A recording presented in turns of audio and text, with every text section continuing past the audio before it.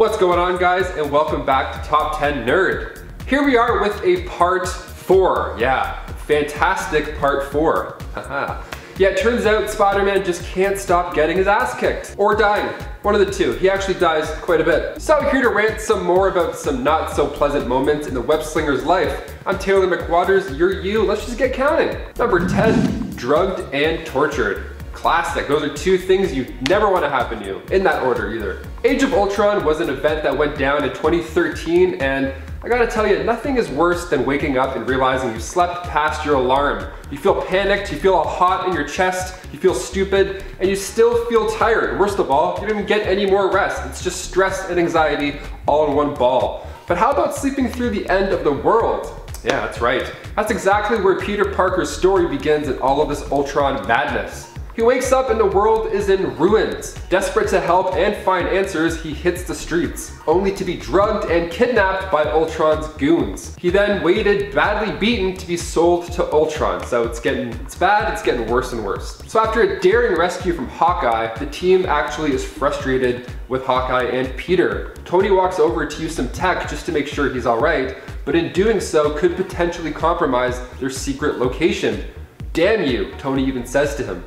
Sad. Imagine if Tony said damn you to you, you'd be like, oh, please. And before we go on to number 9, guys, if you could go ahead and toss us a thumbs up, because it really helps us out here at our studio. You guys are the best. Thank you so much for watching and supporting. Okay, back to some sad Spider-Man times. Number 9, Aunt May. This time a little bit different, but still the same. So with Miles Morales breaking the internet more and more every day with Spider-Man 3 rumors, and of course the Spider-Man Miles Morales game, it's fair to look back on the saddest part of that first PS4 game. Peter is faced with the ultimate hero scenario. If he uses the antidote to save Aunt May, there won't be enough to save everybody else from the Devil's Breath bioagent.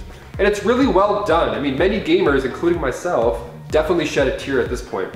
My throat got tight. I was like, hey, skip, I don't want to see it. What if we use it to cure someone right now? Then there won't be enough to cure the others.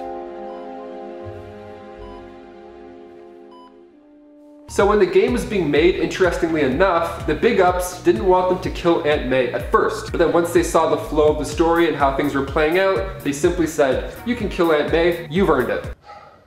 You earned a pardon. Number 8. Bike messenger. Why, Peter, you're bleeding.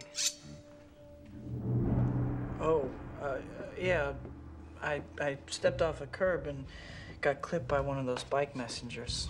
Yeah, for sure, a bike messenger did that to your arm, not razor blades made by the Green Goblin. Yeah, so this dinner scene is anxiety central. Similar energy to when Michael Keaton's Vulture is grilling Peter on the way to the dance. Yeah, that injury is one of many in the Spider-Man trilogy, but it's the location of the injury that gets Peter in the most amounts of trouble. Right on his arm, front and center. It was this moment where Norman Osborn realizes that he's Spider-Man. If only you sat on his left, would have been smooth sailing. Come on, man, you have senses. Your right is my left, you gotta flip it, here you go. Number 7, impaled from a glider.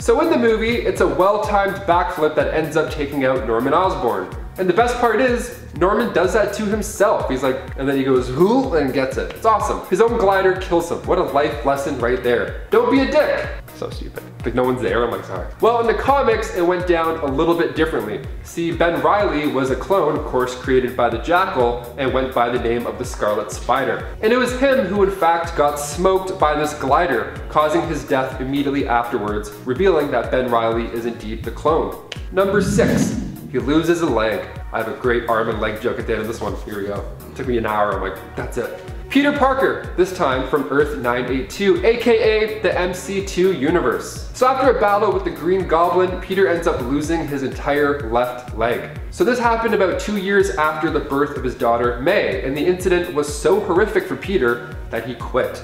Yeah, he stopped being Spider-Man, which is sad. But then cut to many years later, May Parker grows up and puts on the suit herself. And she looks pretty badass. We love the MC2 universe. So while Peter is walking around with a fake leg and a cane, she's swinging around busting arms dealers. Too bad she didn't run into any legs dealers. Number 5, rocked. Okay, we've seen Thanos throw a moon at the Avengers. We've seen him snap away half of the Avengers and half of all living creatures, in fact.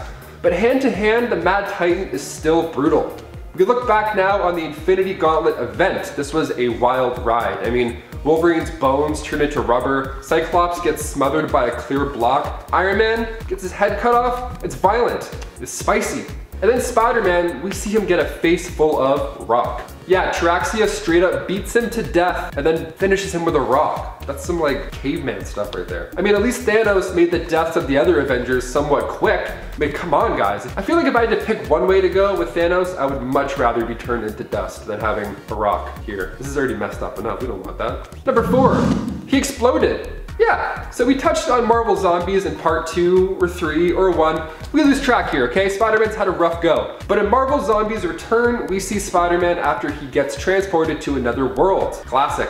But this time, the field trip goes dark when Spider-Man realizes he's in the past. So there's a lot of zombie stuff on the up and up. So the zombie Spider-Man in this world ends up having some of Sandman's crew for lunch. So Sandman gets out of Dodge, right? But upon doing this, he bumps into the Spider-Man and he's like, oh, you again, you're not eating me, buddy. And then Sandman puts himself into Spider-Man's mouth, which is kind of like eating him, idiot. Which already, worst case scenario, to have that much sand in your mouth. And then to make things even worse, Sandman then grows and moves around until he explodes out of Spider-Man.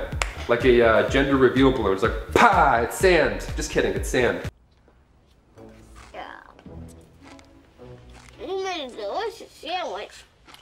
So did you. Very crunchy.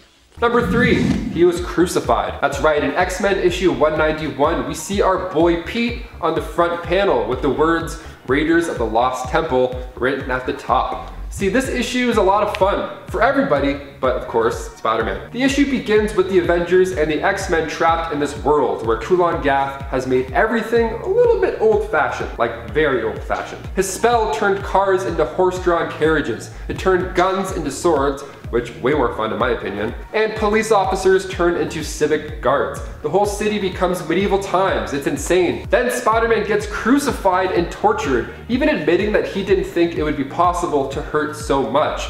And Gath's barely begun. Yeah, he was upset. Honestly, he was one issue away from Ramsay Bolton walking in and calling him Reek instead of Pete. Going for the Game of Thrones fans, there you go. Number 2, he dies. Again, again, again. Sometimes dying is just the way to go, especially if it's loud and heroic. Maybe you're like on your knees, you're yelling, you're ripping your shirt off or something cool, some kind of Dwayne "The Rock" Johnson way. You gotta do what you gotta do, even if that means dying alone with nobody to witness you being a badass. And that's exactly what happens in the story at the hands of Thanos. So once again, Thanos doesn't actually end the Spider's life in this issue. It's his own heroic actions that puts the nail in the coffin. He's going over the mental checklist of things to do. You know, classic Spidey things. Pick up Mary Jane, fill up on web fluid, deliver some mean-ass barbecue sauce to Aunt May's, the usual. And when a couple workers fall off the side of a building, Peter even acknowledges that it's another walk in the park for him. That is until the cooling machine explodes, sending Spider-Man hurling in the air. Now, seconds before his heart stops, he reflects on the fact that he always made jokes in dire times, then simply coming to realization that there are no more jokes. And crash, the barbecue sauce breaks off the ground as Spider-Man dies. Really sad, a weird barbecue sauce twist, but it actually made it seem more sad, I don't know. But it gets worse. Just wait, there's more bad. Death isn't the end, especially in Thanos' case. He meets Peter Parker and then makes him watch as the mother he tries to save yells in agony over the loss of her child. So not only did Spider-Man get himself killed trying to save the two, but he didn't even save the kid. Bad luck Brian over here, come on. Number 1. Let It Ring. Remember that song? It was great. Well, it's so good, man. Apple bottom jeans, boots with the fur. Alrighty, we'll finish off this list with one of my personal favorite moments of the Spider's horrible run with luck, maybe because I'm claustrophobic and this one triggered me. You've been warned. Spider-Man 300. There's a huge brawl with Venom and Spider-Man, and it's a lot of fun, right? A lot of webbing, a lot of punching and kicking and thwips. And at the beginning, Spider-Man is trying desperately to reach the Fantastic Four's Sonic Blaster, right? Just one little pew, and we're good. Eddie Brock is doing his villain monologue stuff, and Spidey's like, yeah, keep talking, and he's trying to reach his blaster, and then Brock notices and slams him through the floor. Then Venom knocks him out and then Spider-Man wakes up upside down. Yeah, he's webbed up to this giant bell. So when the clock strikes midnight, that heavy clapper It's gonna kill him. It's gonna get him right in the head. It's kind of like Saw in a way. It's really twisted. So in a last minute attempt, Peter barely manages to squeeze his hand out, stopping the bell from ringing. But of course, it's not easy. It's only time before the constant hitting will crush the bones in his hand. And he acknowledges this too. He knows that he's in a sticky situation. After barely escaping, the bell does finally ring. And if Peter sticks around, he too would die along with Venom. So even if you win, you lose. That's life. That's how life goes. Sometimes you're stuck between a bell and a hard place, literally. And before we wrap up here, I'm gonna read some of my favorite comments from our last rodeo. These ones come from top 10 superheroes turned into villains. So if you haven't watched it, you know where to go, or down there, whatever you're watching YouTube on. First comment comes from Ricky Muff. They say, 2 things I dislike in comics. Here we go. When heroes fight against other heroes, and when they turn heroes into villains. Yeah, I agree, man. You're all about keeping it real, keeping it fun. Like as soon as Hawkeye turned evil in Avengers 1, I was like, okay, this isn't gonna be like the entire time, is it? Like you gotta love some characters turning, like Anakin Skywalker, that's fine. You know, messes up some kids, does a force choke or two. He's growing, you know, he's growing as a person. Next comment comes from Darkstar Darren. They say, that moment when I'm Taylor McWatters, you're you. Who snitched? Amanda snitched. I'll tell you right now, she snitched. She told me everything, Darkstar Darren. Like the time you were late for work, that one time, you know what I'm talking about. Yeah, I'm telling everybody here.